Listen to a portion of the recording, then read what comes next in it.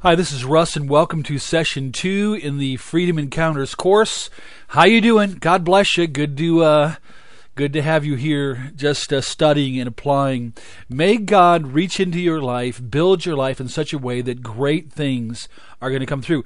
And those great things are the things that Jesus did and wants to do through your life. So I just want to encourage you that as you are beginning to even take the first couple sessions, ask God for divine appointments. I'm not sure, maybe some of you are in direct ministry, counseling ministry, pastoral ministry, youth ministry.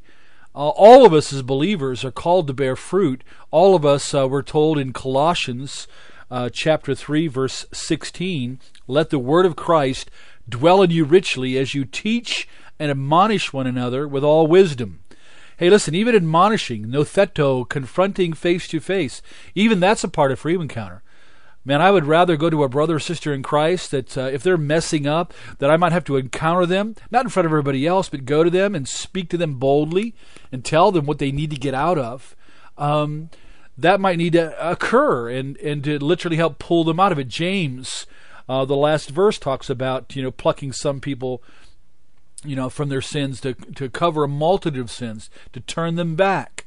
And so sometimes we've got to minister boldly and very strong to some, snatching some from the fire, it says in Jude.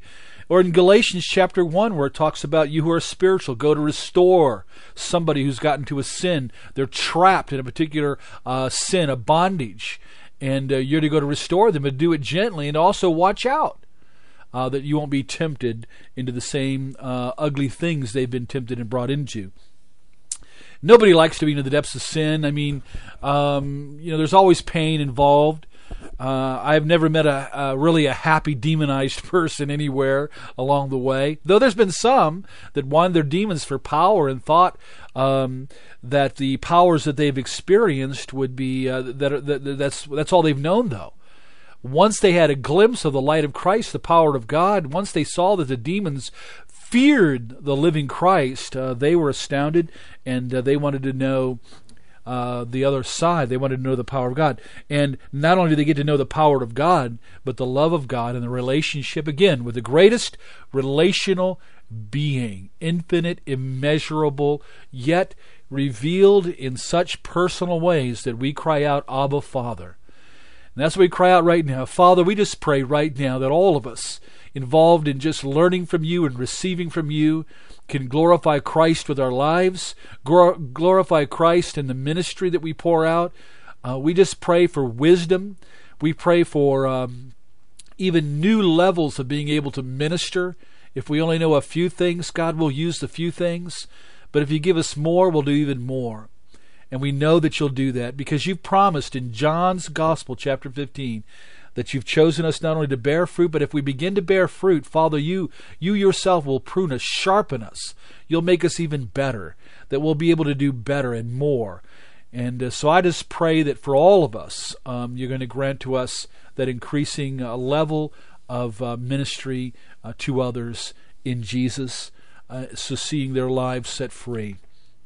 Well, listen, we are in Session 2, page 4 in the notes, if you've downloaded those. And I want to encourage you to do that. So I hope that you have been reading some of the scriptures from last time, Psalm 119. The book of Acts is a good book, but Mark's Gospel, and also we mentioned some of the others. And we will do that here as far as 2 Corinthians chapter 1. Well, on page 4, in the beginning, we have these words, Freedom Encounters for all people. Now, that could be a sign you can hang out in front of your office door. And I believe that that's what God has come to do. I see Jesus coming in the Gospels. He is freeing people. He is ministering to people, whether it's the woman at the caught in adultery, whether it's the man who can't even get up and walk, whether it's the demonized guy in chapter 5. It could be so many different individuals. And he ministered to all of them, to all kinds of issues and problems. There wasn't nothing that he could not engage and redeem and bring life to. Jesus is the life giver. Zoe, the qualitative life that comes out of heaven. So freedom encounters for all people, but listen, there are different types and conditions.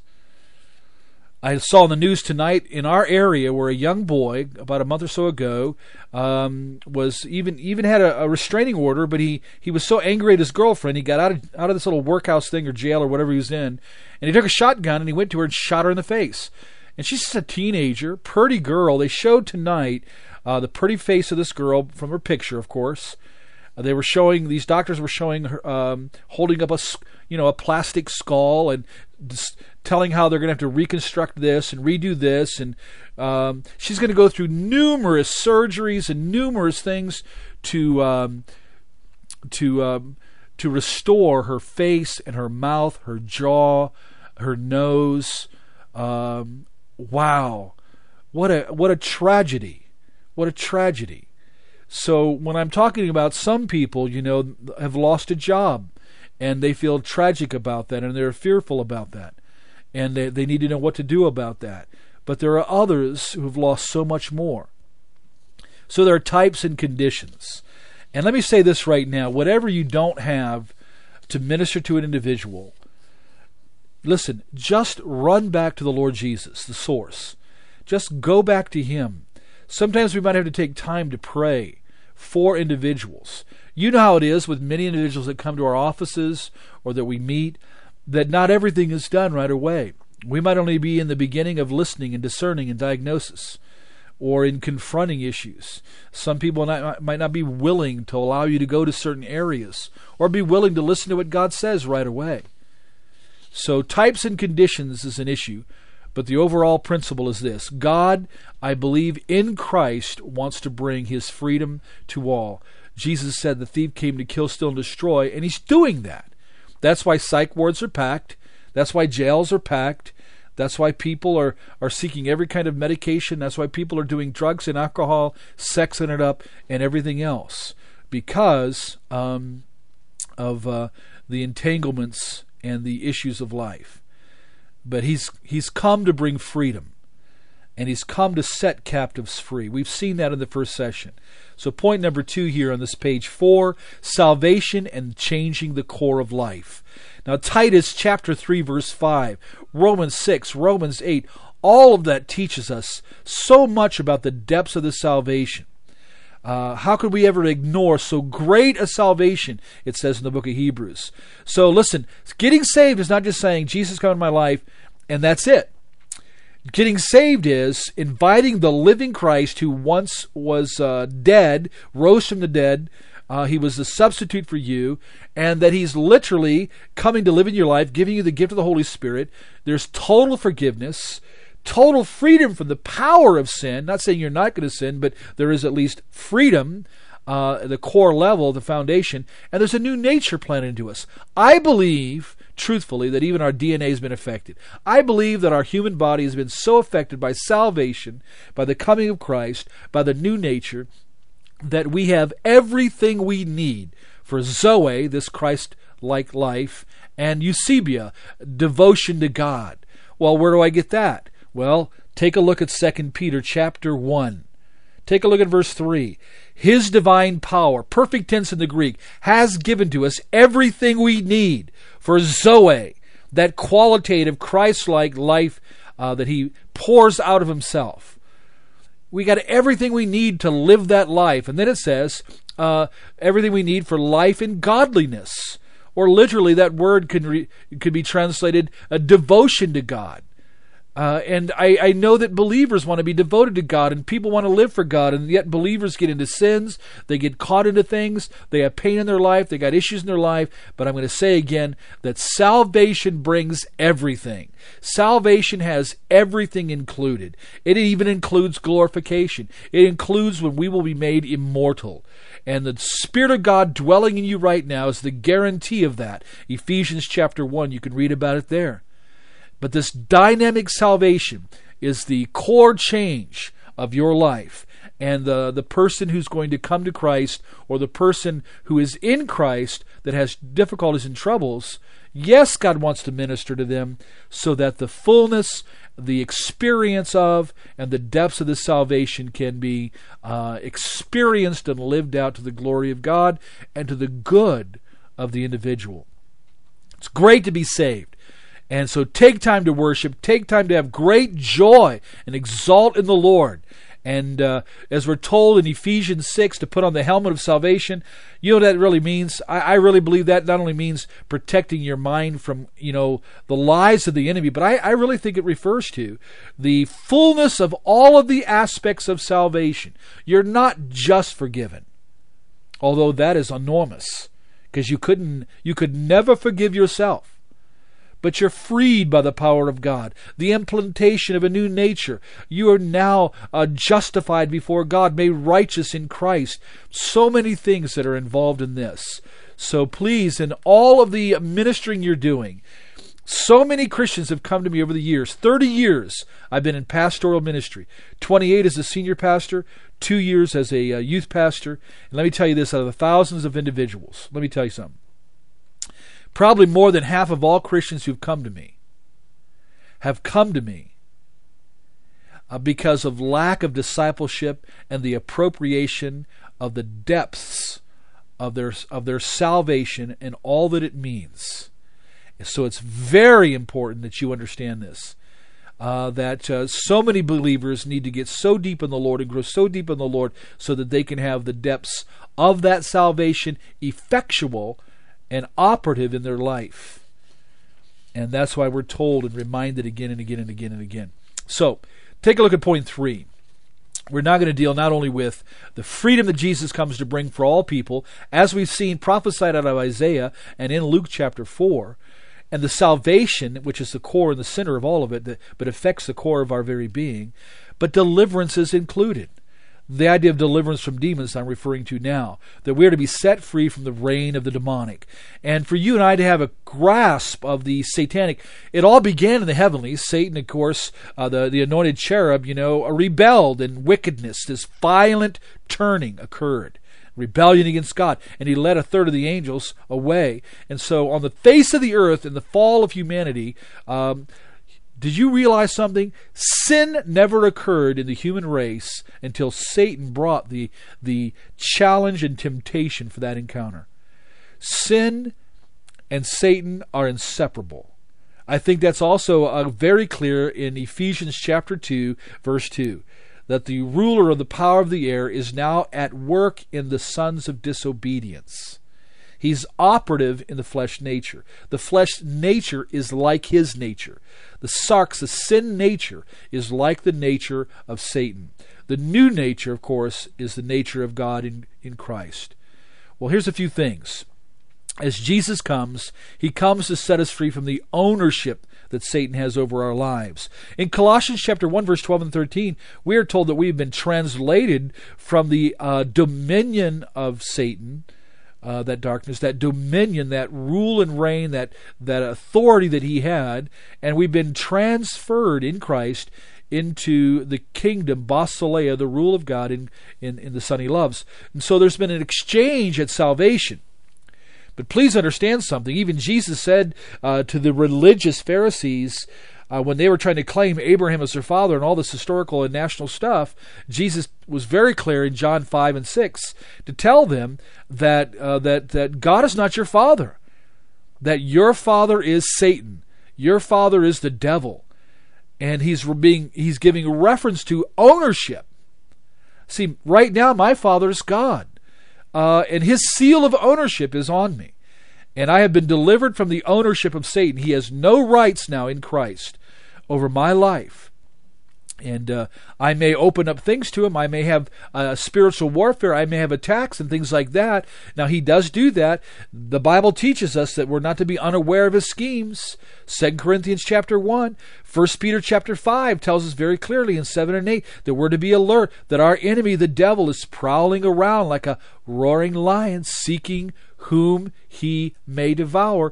We are told very clearly that if we want to express and manifest the mighty power of God, Ephesians 6:10 on down, that we are to put on the full armor of God, imperative in the Greek, and leave it on. You don't need to put it on every day unless you take it off. Put on the full armor of God, truth, righteousness, salvation, readiness, all the full armor of God, to have it on. So Jesus comes into our lives and releases us from the ownership of Satan and releases us from the workings, and now we have a new ownership, and that is in Christ, and this is the only way to be set free. Now, the issue is that believers have four, and I'll go over these in more detail in one session alone, just on deliverance, one whole hour just on this. But let me do the overview now, because you might have already been experiencing or dealing with people like this. One is oppression. The idea that you get the feeling, the cloud, people explain it like, I just feel something over me. I feel like this. Don't feel like God loves me. They're expressing it in their feelings. When Satan comes to lie to them through involuntary feelings, and they're beginning to express their feelings. I don't know where these feelings are coming from. I don't know where it's coming from. Well, they can feel it. Just like if you're in the cold and you get up next to something that's warm, you can feel the radiation, the heat coming to you. You can feel the heat.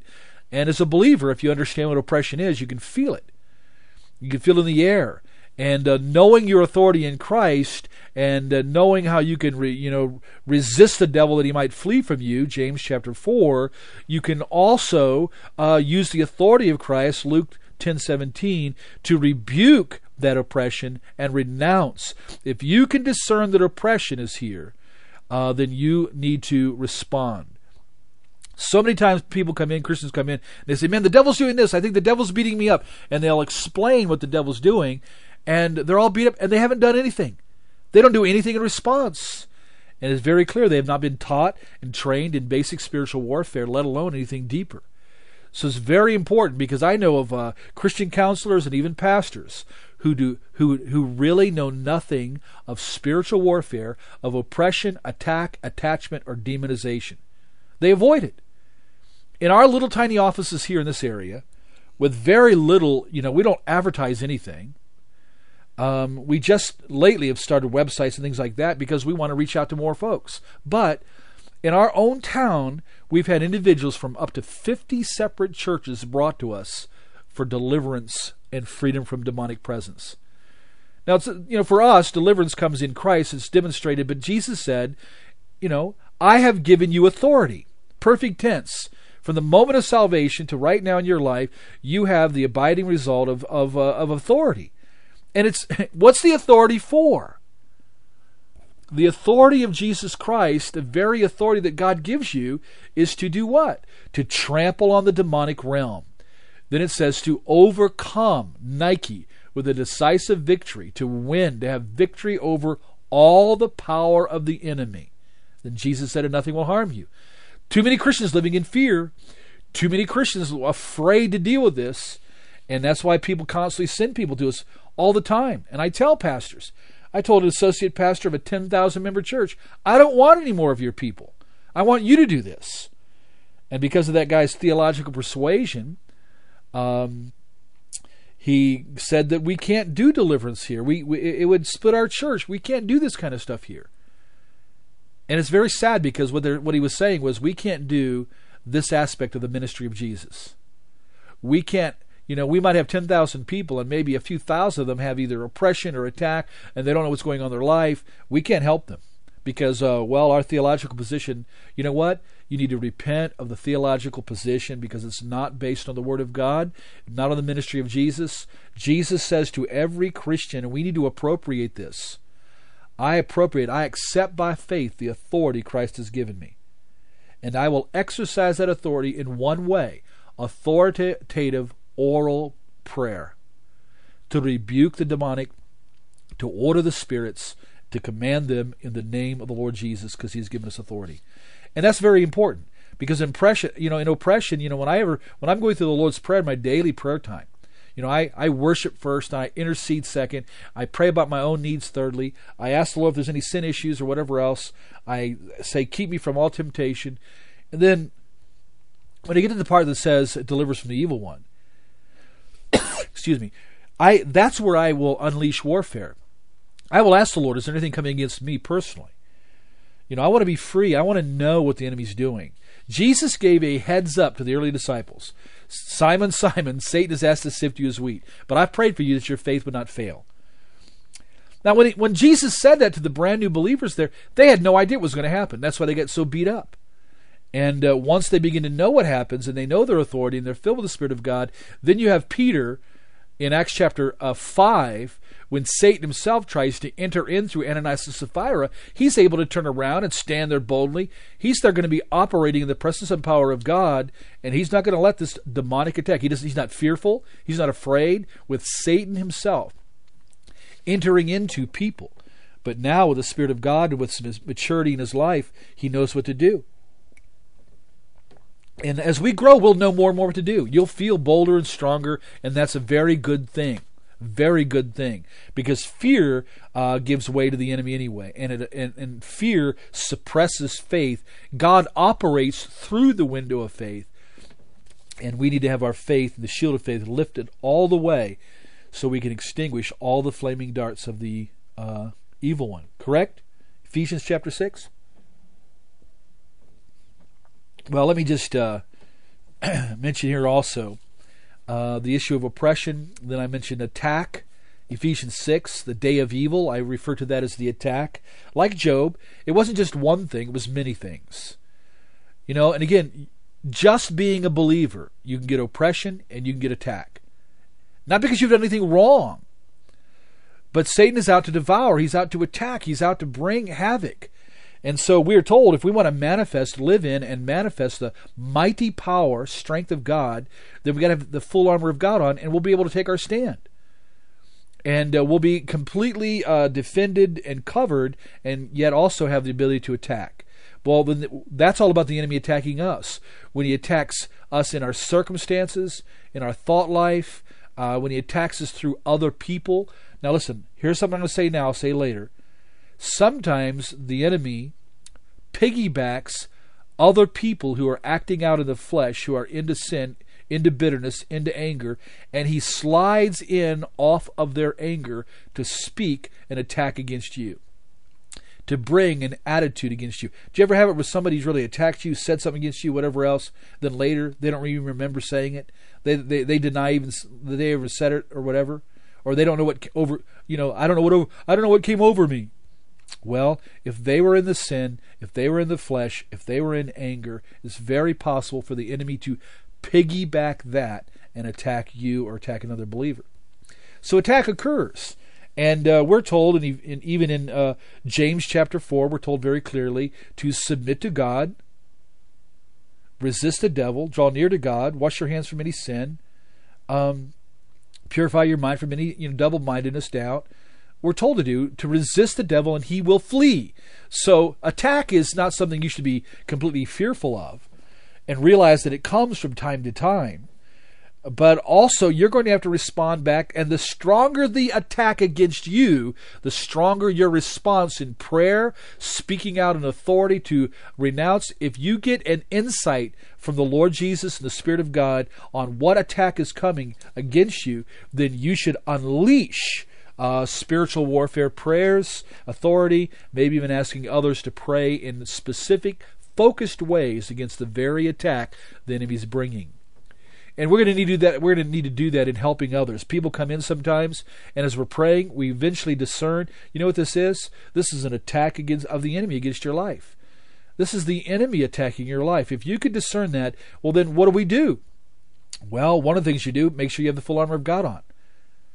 Another thing you're going to do is you're going to be able to resist the devil. Another thing you do is orally speak out and pray and come against the direct attack that's coming against you. Well, oppression attack can come. I'll explain these in great detail later on. But let me mention here now too, attachment and demonization, D&E. Attachment, Ephesians 4:26. Be angry but don't sin. Don't let the sun go down in your anger, and give the devil a foothold, a topon. It's a legal right, but it is a doorway. So that if you or any believer, anybody that's even a believer, because I've heard before, believers can't have demons. Well, not in the sense of the ownership, the way possession is done in a non-Christian. But in the sense that a Christian opens up to sin, the Word of God says it gives the devil a topon, a way of attachment to that area of flesh. If you're into some deep, unrepentant anger or lust or bitterness, If you have gone out as a believer and for some reason stupidly went to a psychic and wanted a reading done, it's very possible that through those willful open doors in your own life, you've allowed the enemy to attach to that specific unrepented of area. And you're going to have to lead people to areas of repentance. And listen, and I know when you're going through this, it may be that God reveals things to you. Some people say, what about bloodlines? I'll refer to that later on too. What about the past and whatever else? Here's how simple it is really right now. If you're a believer, to get before the Lord and say, Lord Jesus, reveal to me, search me. Psalm 139, search me. See if there's any offensive thing. See if is there anything demonic attached to me? And you can repent of the flesh and also renounce the demonic and find freedom in Christ. Some have called this auto-deliverance for believers because it's not the same thing as a total takeover. And that's the fourth area that we'll talk about both here and in detail later, demonization, diamonizoid, the Greek word, that we really see. Mark chapter 5 is one of the worst cases in the Scriptures we see. We also see in the book of Acts, when Paul is coming to a town to preach, there's a young lady following them around. She has a python. That's the Greek word for the demon, the spirit. She has a powerful spirit that enabled her with abilities, psychic abilities or whatever, to read the future.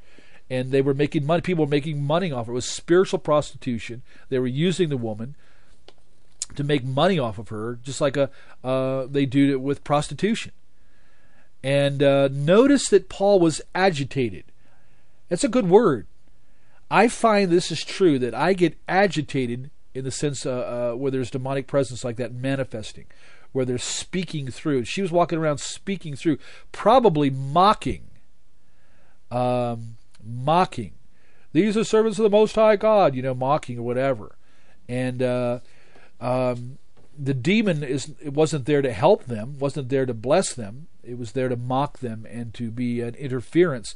So having the Spirit of God in you causes a sense of, I've seen it where individuals walk into to my office, and I'll begin to talk with them and begin inwardly to feel that spiritual agitation, because the Spirit of God in me and the demons in them, there's two opposed. What does the temple of God have to do with the temple of Belial? Nothing. And so there's always going to be that sense of complete and total warfare. In demonization, the young lady, Paul turned around with that agitation and finally commanded to leave. He ordered it what to do, and it did. He didn't do any kind of weird stuff. He didn't slam their heads, with stuff. He didn't have to throw a gallon of oil on them. He didn't have to make a major production out of it. He just did it. Matter of fact, in the New Testament, you can check this out, Jesus and the disciples never asked a person who's been demonized, that manifest demonic, they never asked, do you want to get rid of this? They never said to them, do you want to get saved first? No, they pointedly got rid of the demonic, and normally then the person in that power encounter turns to Christ. And that's how we've seen it. There's been only a few cases where cult multiples, which we'll explain later, didn't want to give up all the powers and wanted to go back to the coven and be an elitist, a Luciferian. Well, let me mention now also that in the deliverance issue, and I've already mentioned Freedom Encounters, salvation and changing the core of life, deliverance comes right along with that. In the issues of SRA, MPD, DID, MC. Now let me mention those again, and I'll detail those on the next page. Satanic ritual abuse, multiple personality disorder, dissociative identity disorder, and mind control. I like to call it modern mind control, because it's quite different from the old forms. Well, there's a complexity. There's a complexity because you're dealing with anybody who has multiple personalities inside. Anybody who's been split and cut up per se. They have clearly a greater need of the grace and mercy and workings of the Lord Jesus because of greater things that were done to them. Now, my personal view, and I'll say this again later, is that the splitting of a human's personality for the purposeful creation of other sub-personalities is a demonic technology. that has been passed along. And there is purpose and design behind it for that side of things. But ultimately, when someone who has this comes to you, there's a complexity there because you're not dealing with one individual. It's almost like an entire family of 15 people walked into the room. And though the Father is speaking, everybody else has their own difficulties. So you got to get to the Father and you got to get the rest. So in a multiple like this, you're dealing with a host person and a whole bunch of sub-personalities with different ages, different experiences, different memories. The host person may not have any of some of the memories of the past. And then you have demonization in some areas of the personalities inside and maybe not in the others. So it's going to be a step-by-step procedure. And part of this whole 24-hour lecture course and notes and so forth is going to be aimed at dealing with the multiple. But anything that's shared in Freedom Encounters with the multiple will also be able to be used for anybody that's not a multiple, and in an easier way, because you're dealing with one single human personality. And though a person has many demons, many times I find deliverance is easier than the inner healing and getting sub-personalities to yield and turn and experience an encounter with Christ. So you have complexity here, and it involves untying the knots. Now, it brings to my mind right away Isaiah 58, verse 6, about breaking the yoke, but not just the yoke, every yoke. To go break every yoke. And what I have found in all this ministry is Jesus wants to get to all of human personality within inside of a multiple. He wants them all redeemed, healed, gloriously changed, and we just simply call it being healed, where He literally takes them. And they yield and want to go with Him and be protected, and a person is freed. But there's so much more to it, which I'm going to go over here in page 6. But let's turn to page 5, because we're already about halfway through session 2. Included with this freedom that Jesus brings is salvation as the core issue, the foundation of it all. Deliverance, of course, we touched on a few things. But then fourthly, there is the inner healing for the personality, mind and emotion. Why? Well, the horror and trauma and pain that goes on in life. The rape, the abuse, the beatings, the relationship breakdowns, the divorces, the losing of jobs, health issues, satanic ritual abuse, demonization, all kinds of violence and hatred and prejudice and bitterness and rage and all those things that come into our life. The sin nature that complicates and so forth. So there is a lot. That's why I mentioned already that psych wards are packed, jails are packed. A lot of people just need a lot of freedom. Some don't even want it. Some of the people that come to your offices, regardless of the pain they're in, they may not want Jesus. They may not believe that He's the answer. And they may want something else. I've had people come to me, and I had a biker from a group similar to the Hells Angels. They're called the Outlaws. And one of those outlaws grabbed a hold of me and asked me if I could go help his friend, because I cared about his friend. We were witnessing to his friend. And he wanted me to go to him, though, but he said this: don't put any religion on him, just help him get out of his problems. Well, that's not how it's going to work. I'm going to proclaim this incredible, great news of Jesus. And I want to lead them to salvation. I want to help them with their problems. Now, sometimes you help people with their problems, or you see deliverance or even healing, and they know it came from the power of God. And that's why so many times they turn so quickly to Jesus then in a powerful encounter, a freedom encounter. You're also going to deal with individuals' lives. For inner healing, you're going to deal with the past. The past is affecting the present. Listen, if the past is affecting the present, it's also going to affect the future. The past is some issue in childhood, something that happened when you were a teenager, some kind of relationship issue that occurred when you were 19, and maybe you're 39 years old now, and you're going to have to look for that past issue. Now, we're not dealing with multiplicity here, because in every multiple there is a multitude of past issues. Every single personality inside of them is a past issue. if they were split when they were 4, split when they were 5, split when they were 10, split 50 other times between then and 18 years old, then that tells you that there are 50 episodes of massive trauma, so much so that it split the human personality.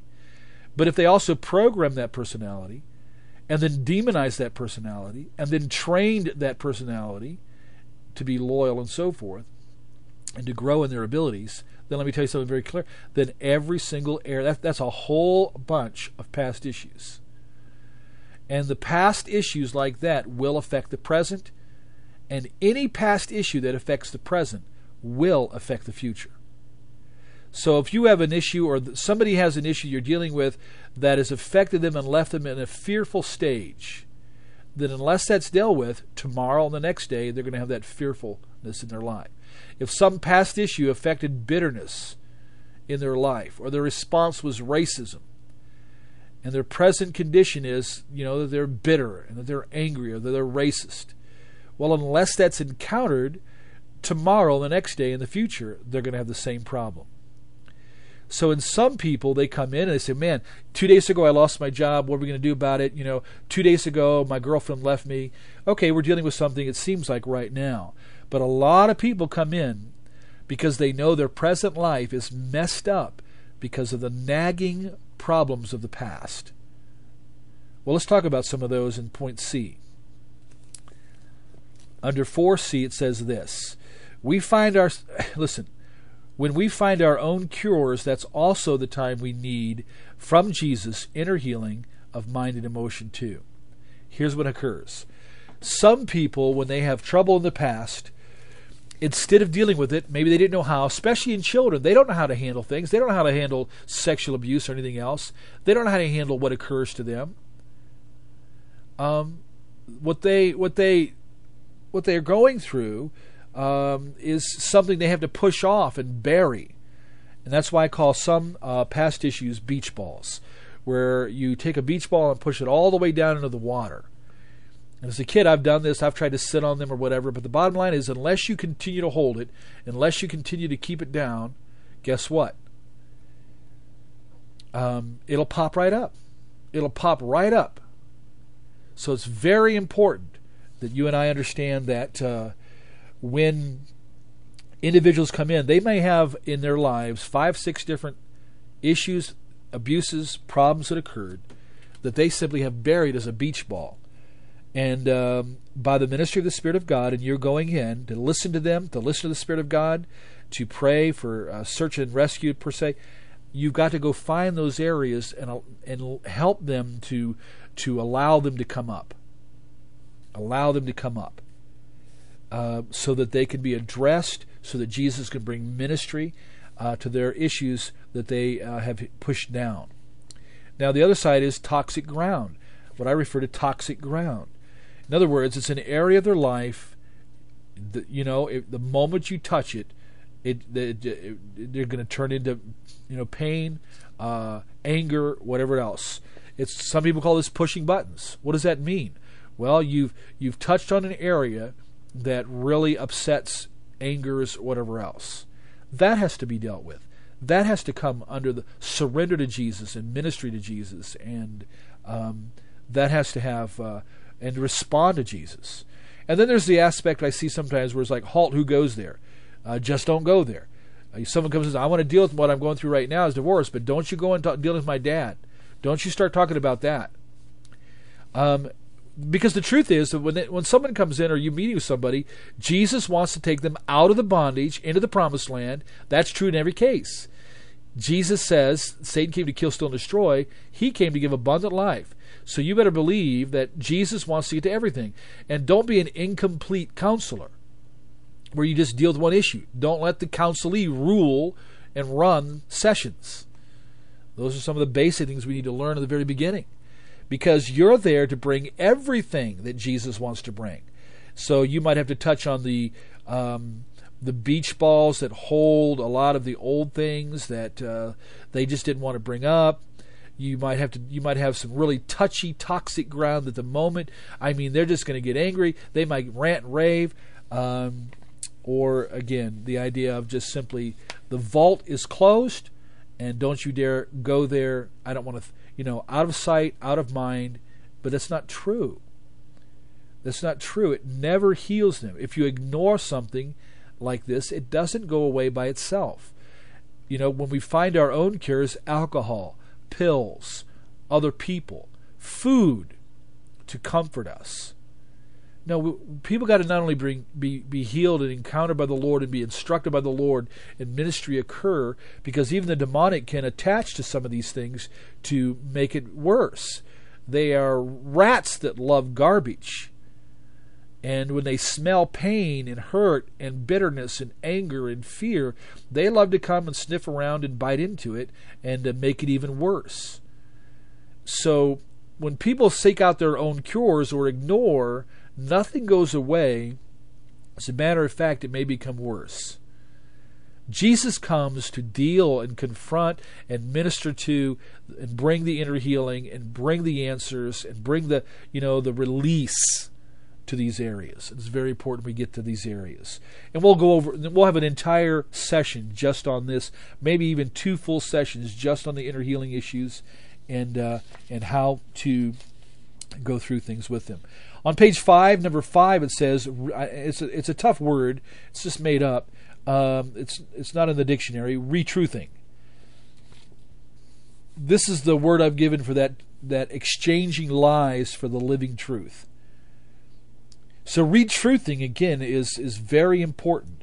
That people have been lied to all of their lives. They've been told one thing and they've lived by that. They've been told by somebody they thought, maybe a grandfather said, hey, having sex with you and my little grandchild, it's a normal thing and we like to do it, it's fun. No, it's a lie. What they're saying is a lie, and everything about it is a distortion. So in so many people's lives, there needs to be, or someone might come in and say, well, God hates me, and God will never save me. God doesn't like me. My own father was that way. He thought he was too sinful, that God would never, care to deal with his sinfulness. Well, God did, and my father, at age 70, got saved. Too bad he waited that long. I watched his life and how much misery. So there needs to be retruthing, and a lot of that comes from speaking the truth. What the Holy Spirit gives you to speak to somebody, in charismatic ministry, what God caused you to speak to people. It may be just one Holy Spirit lifted verse, where the Holy Spirit gives you one verse out of nowhere, it seems like to you, but you speak it into them, and it literally exposes and crushes the lie. But part of what they have to do is exchange. When in the sessions of Freedom Encounter, when we get people to see if there are lies that they're living by, even Christians who are living by little lies here and there, it's not about just getting rid of the lie, it's also exchanging it so that truth, when a lie is lodged in a person's life, then the mind and emotions will be affected by that, and there'll be limitations. And so just to get rid of it, it's good, but not good enough. They need then to have the truth. They need to have the truth that has another operative power that brings power and strength and release and literally brings truth. The Greek word haletheia in Greek dictionaries is also translated as reality. The idea that biblical truth is reality.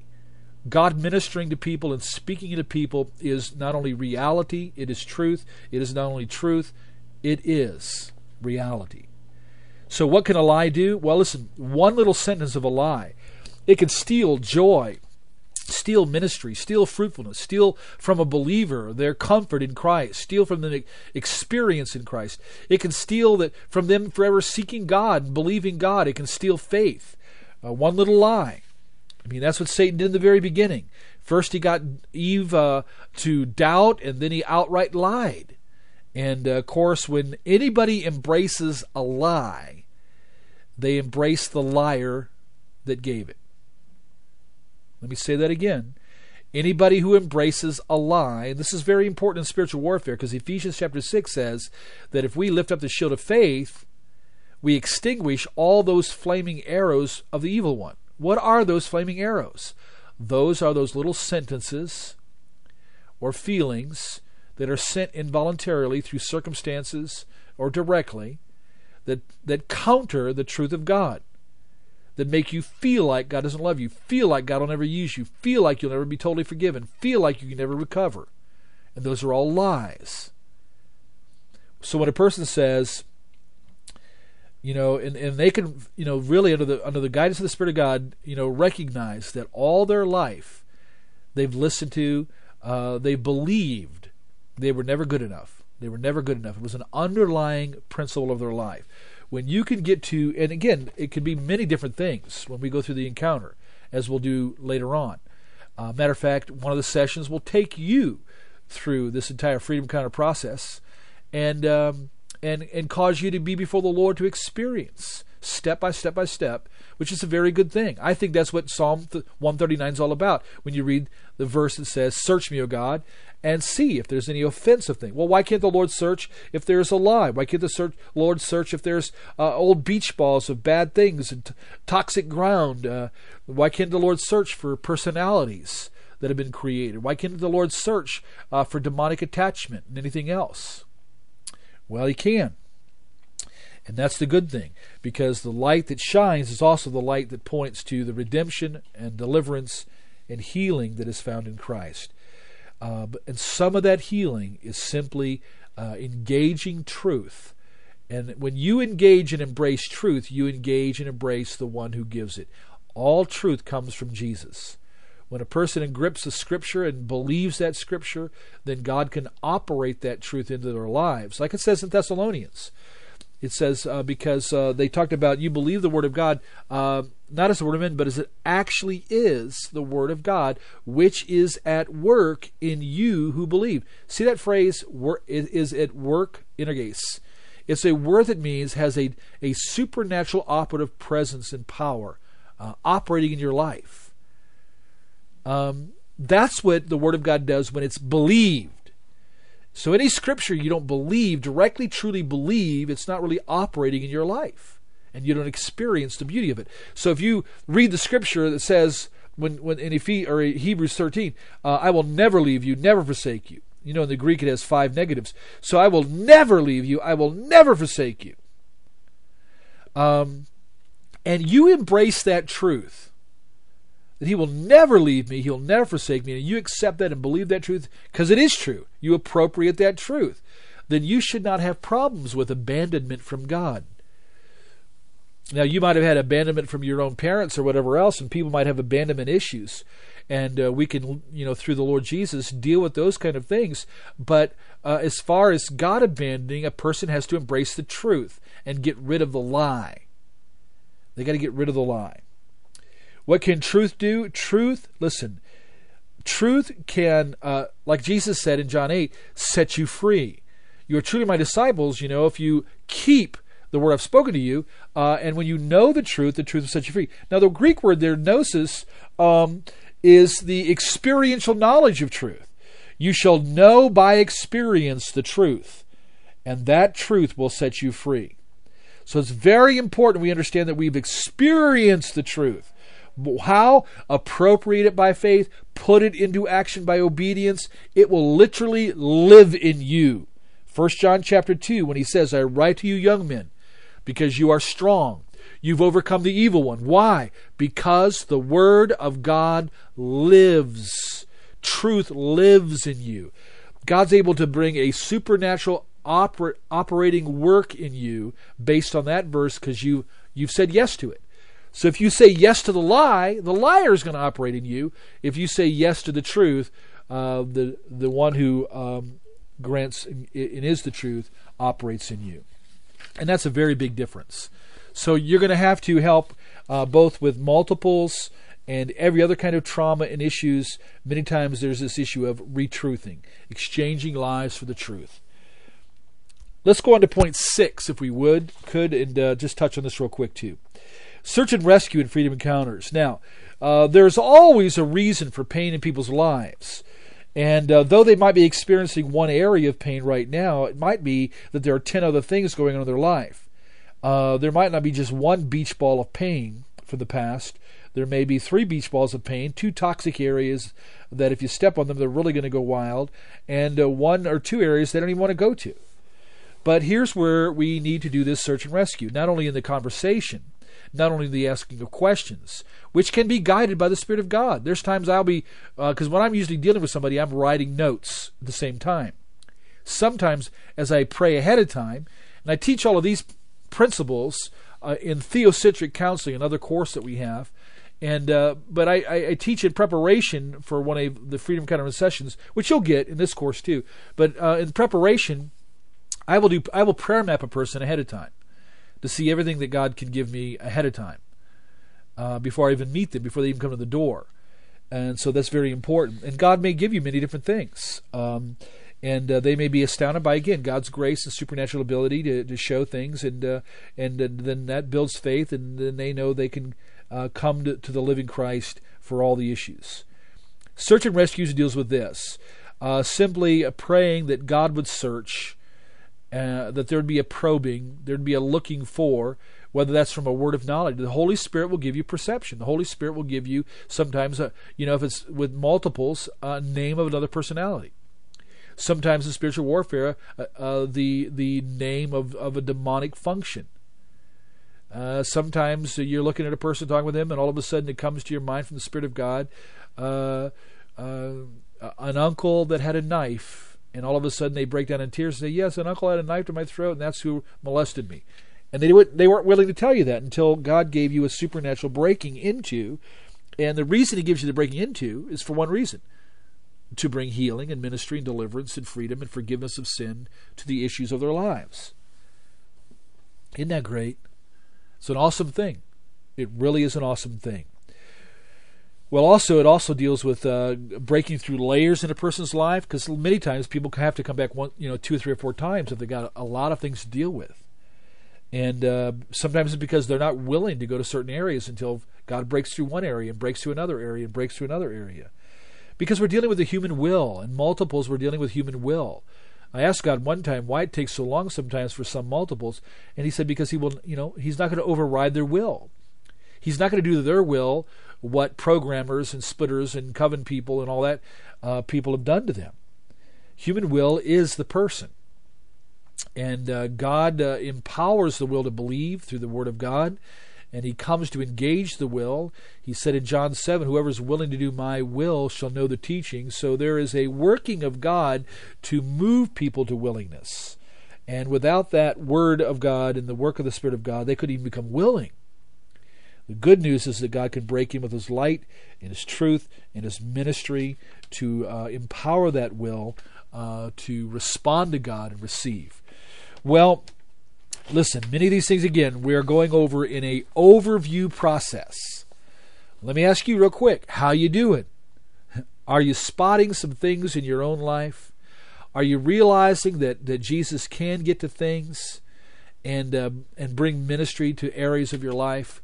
Listen, one of the sessions will take you through a simple way of going through to a full freedom encounter, and you'll be able to clear some of the air, see some exchange go on, see some impartation from the Lord occur, and find yourself more deeply rooted in Jesus. You know why? Because He wants to take you out of the land of bondage and pain and satanic oppression, break you free. He doesn't want you just wandering around in the desert. He wants to bring you to the promised land. And that's not just heaven alone. That's living an abundant life in Christ. That's having victory in Him. That's having the joy of the Lord. Listen, the fruit of the Spirit is what? Haggard emotions, bitterness, confusion. No. The fruit of the Spirit is love, joy, peace, patience, kindness, goodness, self-control. Some people just can't even get control of their own issues and sins, and that's why they get into addictions. Well, the Spirit of God gives you self-control. As you yield and obey the Lord, He empowers you. Well, these are good things, and these are things that we will speak again and again throughout the course. But let me mention, with the time we have left in this session, page 6 and 7, just something what I call in light of current conditions. Point 1, page 6, the house that pain built. Universal. Everybody has pain in some level. Everybody's gone through something. Everybody has it in some, thing. Some people who've been through so many things might look at somebody else that barely has a scratch on their emotions. but some people can't handle a scratch. And so there's a universal issue of pain and issues and problems. Why? Fallen world, Genesis 3, broken in every way, psychologically, ecologically, in every possible way. From our spiritual break has come breaks in humanity. And so we are broken as a human race.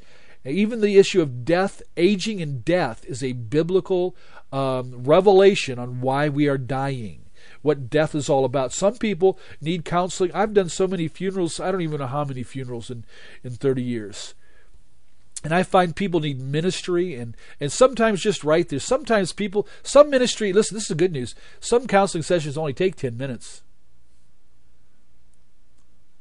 Others take, 10 weeks. And I just find that even in the area of death and funerals and things like that, there are people that things come up, their father died or grandfather died, and memories, and sometimes they hate him, sometimes they love him, sometimes they want to forgive him, sometimes they want to talk to him. Oh, so many different things. But again, Jesus is there. He can sort things out. He's able to do that. And God can give you some tremendous, tremendous word and ministry to say to grieving individuals. Well, there's extraordinary things too, like I mentioned about the girl who got her face half shot off, but who's still alive. Or those who've gone through satanic ritual abuse, or raped, or in all kinds of issues, shot, things like that. Went through a spouse committing adultery. Extraordinary things can go on. Let me also mention the ramping up. I mention this a lot when you hear me say the ramping up. Biblical prophecy teaches us that in the towards the last days, all the way to the day of the Antichrist, the ramping up of demonic presence will be unprecedented. So I mentioned this to somebody else the other day. I said, listen, if years ago 10,000 people in America had demons, it's very possible that their children will be affected. But now, if there are 5 million people that are demonized, think how many children are affected. So the Bible clearly in prophecy tells us about counterfeit signs, wonders, and miracles, the demonization of the human race. Read about it in Revelation chapter 18, where it talks about as Babylon is built, the demons are highly manifesting. And so in our culture, 65 million New Agers, hundreds of thousands of those in Satanism and every kind of other practice, they're going to get demons. They're going to have demons. They're going to be releasing demons. And we're going to need to really unleash the kingdom and the authority and the ministry of Jesus to those who are demonized. Think about under D, millions of SRAs, satanic ritually abused people. They have some have estimated 4.5 million diagnosed cases. Some, like myself, believe there's another 4 or 5 million that have been undiagnosed. Where did 8, 9, 10 million people with multiple personality come from? Where did they come from? And what can we do? Well, in what can we do, I think session 1 covers a lot of that. But again, Isaiah 58, study that. Because God wants to not only minister to us, but He wants to turn us into those who can repair broken walls. So Isaiah 58 is a tremendous, tremendous chapter for us to study. I'm going to touch on just an overview real quick of some things, and then we're going to close. Some of the things we're going to have to deal with. Satanic ritual abuse, multiple personality disorder, dissociative identity disorder, modern mind control. When you're dealing with somebody who has SRA, you're going to deal with somebody who has multiple personality disorder. You're going to deal with somebody who has some level of mind control and programming. You're going to deal with somebody who possibly has a coven in the background, in the family members, rogue military involvement. You're going to need to involve law enforcement where crimes have been, sexual abuse of children and abuse and things like that. Many multiples don't realize that their other personalities have been abusing their own children. And that's a tough thing to deal with. Verification of stories and places, the issue of many sub-personalities, personalities who can run, inform, tell, all kinds of things. We'll talk about a whole bunch of them later. Spiritual warfare. Anybody who's demonized, you got to be realizing the demons might want to attack you. The issue of threats, protection that you're going to need for the Lord, Psalm 91, to be covered, but even be smart in a physical sense. The time issue involved in ministering, especially to multiples. Boundaries, to where you're not going to be called night and day and let everybody overtake you, and you set the boundaries and so forth as the Lord gives you.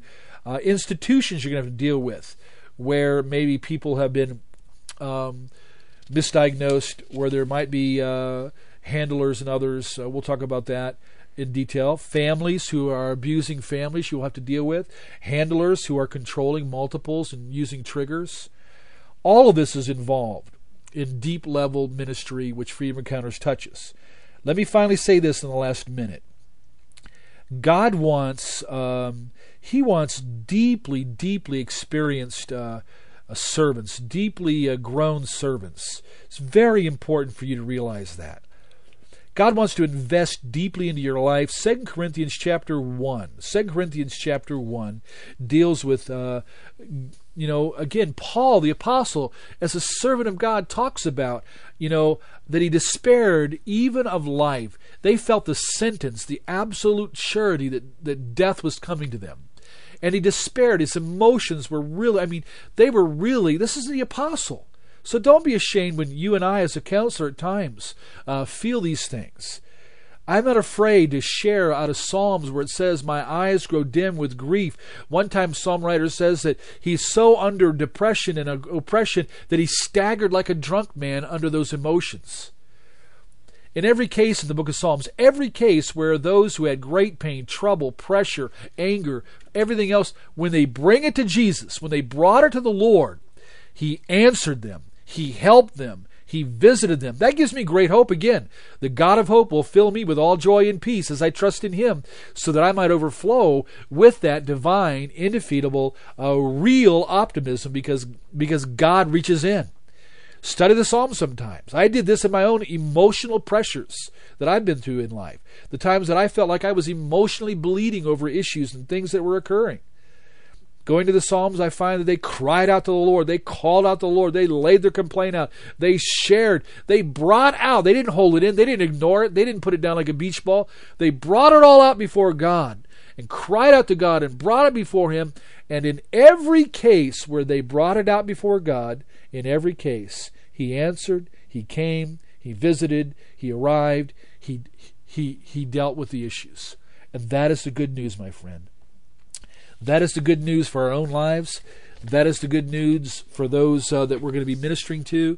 But in this very beginning stage, let me tell you something. I'm sure that some of us might say, you know what, I've got in this class, I'm realizing how messed up I am. That's all right.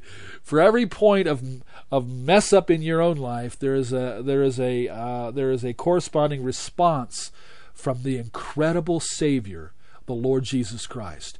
There's an incredible ability of the Spirit of God to operate and work in your life. So I want to encourage you right now to surrender to the Lord. Study over 2 Corinthians chapter 1.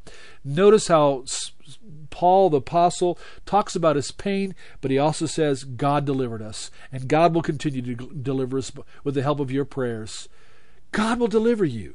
God will deliver you. The people you're dealing with, He'll deliver them. Let's just cry out to God. Let's make God our refuge. Let's make God our source. Let's make the Lord Jesus all that He is for us and receive from Him grace upon grace. You know what one of the lies are that you and I have to exchange sometime? That you and I who've been older in the Lord, we've experienced so many good things in the Lord, we feel we don't deserve any more. That we have so many things that God has done that, man, we've almost brought our limit. We only get 100 things in life, and I already got to 99, so I got to be very careful. I might only need one more aspect of grace. No, I really believe it's unlimited. Grace upon grace, mercy upon mercy. God tells us to just unabandonedly come with unfettered speech, boldness, confidence to the throne of grace that we would receive mercy.